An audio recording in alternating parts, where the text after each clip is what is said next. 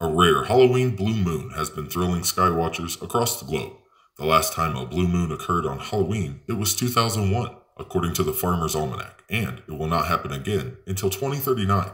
The phenomenon happens whenever there are two full moons in the same month, hence the saying, once in a blue moon. Quote, in recent years, people have been using the name blue moon for the second of two full moons in a single calendar month, NASA explains on its website. Quote, an older definition of blue moon is that it's the third of four full moons in a single season. The next full moon is a bit special. It will occur on Monday, November 30th, but as well as being a full moon, it will also be a quote, Frosty Moon or a quote, Beaver Moon Eclipse.